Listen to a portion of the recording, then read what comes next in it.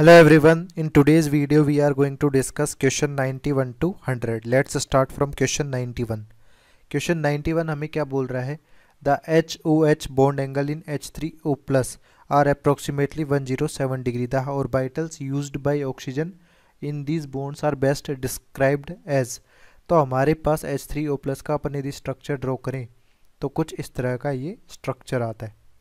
Oxygen पे positive charge है और एक लोन पेयर यहाँ पर बचा हुआ है. तो यहाँ पर कितने स्टेरिक नंबर के बेसिस पे आप देखें तो 3 तो सिग्मा बॉन्ड है और एक लोन पेयर है, यानी 4 स्टेरिक नंबर हो गया. इसलिए क्या हाइब्रिडाइजेशन होगा? इसका sp3 हाइब्रिडाइजेशन होगा. यानी HOH जो बॉन्ड बन रहा है, ये दोनों बॉन्ड्स हमारे पास ऑक्सीजन के sp3 और हाइड्रोजन के 1s ओवरलैपिंग से फॉर्म हो रहे हैं. तो हमारे पास कौन सा हाइब्रिड ऑर्बिटल पार्टिसिपेट कर रहा है यहाँ पर? sp3 hybrid orbital. तो ऑप्शन डी करेक्ट आंसर हो जाएगा. नेक्स्ट है 92.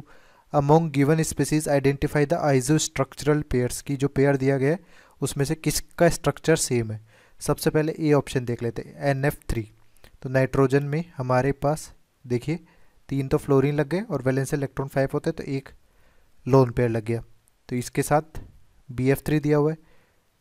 तो दोनों में ही अपन देखें तो नाइट्रोजन का जो हाइब्रिडाइजेशन है यहाँ पर sp3 है और BF3 में बोरोन का sp2 है. तो हमारे पास इसकी जो शेप होगी ये होगी पिरामिडल NF3 की, और हमारे पास इसकी ट्राइगोनल प्लेनर.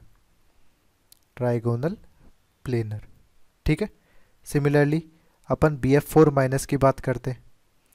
BF4 माइनस में हमारे पास फ्लोरीन इस तरह से. तो ये हाइब्रिडाइजेशन क्या हो जाएगा इसका? ये sp3 हाइब्रिडाइजेशन हो जाएगा इसका. और शेप क्या हो जाएगी? टेट्राहेड्रल. सिमिलरली केस हमारे पास क्या है? NH4 प्लस का है. तो NH4 प्लस में हमारे पास क्या हो जाएगा? सेम स्ट्रक्चर होगा. नाइट्रोजन का भी हाइब्रिडाइजेशन क्या होगा? sp3. और शेप भी क्या होगी? टेट्राहेड्रल. तो यानी इस बी ऑप्शन में दोनों के दोनों कंपाउंड्स का जो स्ट्रक्चर है वो क्या है? सेम है. तो ऑप्शन बी हमारा करेक्ट आंसर हो जाएगा. अब अपन बाकी ऑप्शंस को भी चेक कर सकते हैं. जैसे कि BCl3 की बात करें तो BCl3 हमारे पास सिमिलरली BF3 की तरह ही क्या होगा? sp2 हाइब्रिडाइज्ड होगा. और BrCl3 की बात करें तो ब्रोमीन के वैलेंशियल इलेक्ट्रॉन हमारे पास 7 होते हैं, जिसमें से 3 तो क्लोरीन के साथ बॉन्ड बनाने में यूज़ हो गए और 2 लोन पेयर के फॉर्म में हो जाएंगे. तो इसका हाइब्रिडाइजेशन क्या होगा? sp3d, जिसकी शेप जो होती है वो ट्राइगोनल बाइपिरामिडल होती है, और यहाँ पर sp2 की ट्राइगोनल प्लेनर. तो दोनों डिफरेंट है. सिमिलरली NH3 में देखें तो ये sp3 हाइब्रिडाइज्ड होता है, पिरामिडल शेप है. NO3 माइनस की बात करें तो NO3 माइनस का जो स्ट्रक्चर आप ड्रॉ करेंगे वो कुछ इस तरह से आएगा. तो यहाँ पर नाइट्रोजन sp2 हाइब्रिडाइज्ड है, ट्राइगोनल प्लेनर हो जाएगा. तो यहाँ पर भी दोनों कंपाउंड की जो शेप है वो डिफरेंट आ रही है. तो केवल बी ऑप्शन में BF4 माइनस और NH4 प्लस दोनों की शेप क्या होगी? टेट्राहेड्रल. नेक्स्ट है 93. इसे बोला गया है 0.01 mole of H3POX is completely neutralised by 0.56 gram of KOH. तो हमारे पास यहाँ पर देखें H3POX की KOH के साथ में आप रिएक्शन करा रहे हैं. अब KOH जो दिया गया है यहाँ पर 0.56 ग्राम दिया गया है. इसके मोल्स अपन निकालें तो 0.56 डिवाइडेड बाय मोलर मास 56 ग्राम होता है इसका. तो ये वैल्यू हो जाएगी हमारे पास 0.01 मोल. तो हमारे पास यहाँ पर OH माइनस की मोल्स कितने? 0.01. और H3POX के मोल्स भी कितने दिए हुए हैं? 0.01 मोल. तो कंप्लीट न्यूट्रलाइजेशन हो उसके लिए नेसेसरी कंडीशन क्या है कि ये ओनली 1H प्लस दे. यदि केवल 1H प्लस देगा तो वो 0.01 मोल H प्लस 0.01 मोल OH माइनस के साथ में रिएक्शन करके कंप्लीट न्यूट्रलाइजेशन रिएक्शन शो कर देगा. तो इस बेसिस पे अपन देखें कि एक ही H प्लस अपने को मिलेगा. उसके लिए जो X की वैल्यू होगी वो होगी H3PO2 फॉर्मूला. इसमें P double bond O H और OH. यहाँ पर केवल एक ही एसिडिक H है और एक ही एसिडिक H होने की वजह से इसको अपन क्या बोलेंगे? मोनोबेसिक. तो यहाँ पर X की वैल्यू तो क्या हो जाएगी? 2 और कंपाउंड क्या हो जाएगा? मोनोबेसिक. तो कौन सा ऑप्शन यहाँ पर करेक्ट आंसर है? ऑप्शन बी हमारा करेक्ट आंसर हो जाएगा. नेक्स्ट है 94. Phosphorus pentachloride in the solid exist as. तो PCl5 सॉलिड जो होता है वो हमारे पास कैटायन और एनायन दो फॉर्म में होगा. कैटायन होता है हमारे पास PCl4 प्लस और एनायन होता है PCl6 माइनस. तो ऑप्शन सी हमारा करेक्ट आंसर है. नेक्स्ट है टेट्रासाइनो इथाइलिन. टेट्रासाइनो इथाइलिन यानी इथाइलिन होता है इथीन, तो यहाँ पर ये लग गया टेट्रासाइनो यानी चारों तरफ अपने को CN ग्रुप अटैच कर देने, 4 CN ग्रुप आपने अटैच कर दी, ये हो गया टेट्रासाइनो इथाइलिन। अब इसमें सिग्मा बॉन्ड अपन काउंट करें तो हमारे पास हर एक ट्रिपल बॉन्ड में एक सिग्मा और 2 पाई होते हैं, तो 1 2 3 4 5 6 7 8 9, 9 सिग्मा है। पाई बॉन्ड काउंट करें तो 2 पाई बॉन्ड होते हैं हर एक ट्रिपल बॉन्ड में, 2 2, यहाँ पे 8 + 1 9, तो सिग्मा अपॉन पाई का जब रेशियो आप निकालेंगे तो 9:9 यानी 1:1, तो ऑप्शन बी हमारा करेक्ट आंसर होगा। नेक्स्ट क्वेश्चन है 96, इसमें बोला गया है bonds present in N2O5 nitrogen penta oxide is, तो नाइट्रोजन पेंटा ऑक्साइड का जब अपन स्ट्रक्चर ड्रॉ करते हैं तो ये कुछ इस तरह का स्ट्रक्चर आता है। तो यहाँ पर आप ऑब्जर्व कर रहे हैं कि coordinate as well as covalent bond present है, तो ऑप्शन सी करेक्ट आंसर हो जाएगा। नेक्स्ट है the pair of species with similar shape, तो हमारे पास फर्स्ट ऑप्शन देखते हैं ए। PCl3 की बात करें तो PCl3 में 3 क्लोरीन बॉन्ड तो यहाँ पे लगे हुए हैं और एक लोन पेयर बचा हुआ है। नाइट्रोजन की बात करें तो हमारे पास यहाँ पर 3 बॉन्ड बने हुए हैं और एक लोन पेयर बचा हुआ है, दोनों का ही हाइब्रिडाइजेशन क्या हो गया sp3 और शेप क्या हो जाएगी पिरामिडल, तो दोनों की सिमिलर शेप जो है वो पहले ही ऑप्शन में हो जा रही है, तो ऑप्शन ए हमारा करेक्ट आंसर हो जाएगा। बाकी ऑप्शंस को भी देखें CF4 और SF4, तो CF4 में तो हमारे पास क्या होगा 4 ही वैलेंस इलेक्ट्रॉन होते हैं कार्बन में, तो ये शेप हो जाएगी टेट्राहेड्रल sp3 हाइब्रिडाइजेशन की वजह से। सिमिलरली SF4 की बात करें तो सल्फर के पास 6 वैलेंस इलेक्ट्रॉन होंगे जिसमें से 4 तो फ्लोरीन के साथ बॉन्ड बनाने में यूज हो जाएंगे, बचेंगे 2 लोन पेयर के फॉर्म में, तो इसका हाइब्रिडाइजेशन होगा sp3d। sp3d हाइब्रिडाइजेशन होगा तो अब इसको अरेंज करेंगे आप, तो हमारे पास यहाँ पे फ्लोरीन, यहाँ पर फ्लोरीन, ये लोन पेयर यहाँ पर हो जाएगा एक फ्लोरीन और ये फ्लोरीन, तो ये जो शेप है ये शेप है सीसो शेप, तो ये दोनों शेप क्या है डिफरेंट आ रही है। इसी तरह से PbCl2 की बात करें कि PbCl2 और कार्बन डाइऑक्साइड, तो Pb लेड हमारे पास कार्बन फैमिली का ही एलिमेंट है, तो उसके पास 4 वैलेंस इलेक्ट्रॉन होंगे जिसमें से 2 तो क्लोरीन के साथ बॉन्ड बनाने में यूज हो गए और एक लोन पेयर के फॉर्म में हो जाएगा, तो ये हाइब्रिडाइजेशन क्या हो गया sp2 और बैंड शेप हो जाएगी। कार्बन डाइऑक्साइड की बात करें तो हमारे पास इस कार्बन का हाइब्रिडाइजेशन sp है और शेप क्या हो जाएगी लीनियर, तो दोनों की शेप डिफरेंट हो गई। डी ऑप्शन की बात करें PF5, तो PF5 में हमारे पास फास्फोरस के पास वैलेंस इलेक्ट्रॉन 5 ही हैं अवेलेबल और पाँचों के पाँचों फ्लोरीन के साथ बॉन्ड बना रहे हैं, तो हाइब्रिडाइजेशन है sp3d और शेप क्या हो जाएगी trigonal bi pyramidal. Similarly IF5 की बात करें, IF5 के केस में 5 तो फ्लोरीन के साथ में बॉन्ड बन गए और 2 इलेक्ट्रॉन वैलेंस शेल में बचे वो लोन पेयर के फॉर्म में रह गए, तो इसका हाइब्रिडाइजेशन क्या होगा sp3d2। ठीक है, तो इसको आप जब अरेंज करेंगे तो किस तरह से अरेंज कर सकते हैं,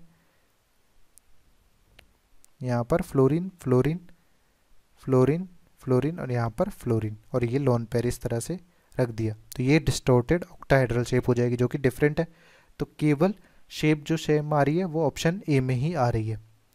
next 98, which of the following statement is correct in the context of the allene molecule C3H4, तो C3H4 का यदि आप स्ट्रक्चर ड्रॉ करें तो ये कुछ इस तरह से होता है CH2 double bond C double bond CH2।